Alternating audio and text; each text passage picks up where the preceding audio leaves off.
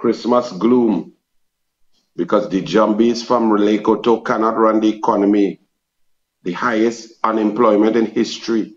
The central bank governor, who is a neighbor in Iney's Gate of Rowley, putting out a report to tell us that we are 3.7% unemployment. Total abject lies and nonsense, playing games with serious things.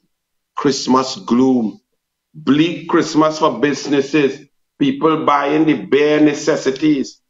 But they're trying to tell you still that those jumbies from Lekoto, Rowley and Shamfa and Gervais Warner trying to tell you the economy is good.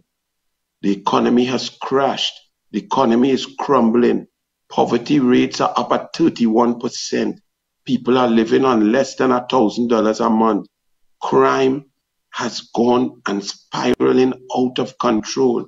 Good people are stealing baby milk and cheese and bread because they can't afford. And you all think it's funny?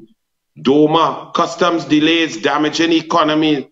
Wants government to step in. And DOMA, you want government to step in? Why don't tell them to step out? It's 8 years of stupidity, 8 years of incompetence, 8 years of obia, 8 years of disgusting behavior, 8 years of lies, 8 years of arrogance. You now want them to step in. The people want Rowley and his PNM to step out.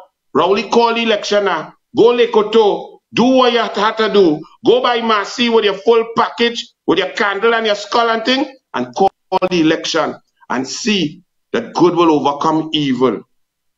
Port delays affecting business.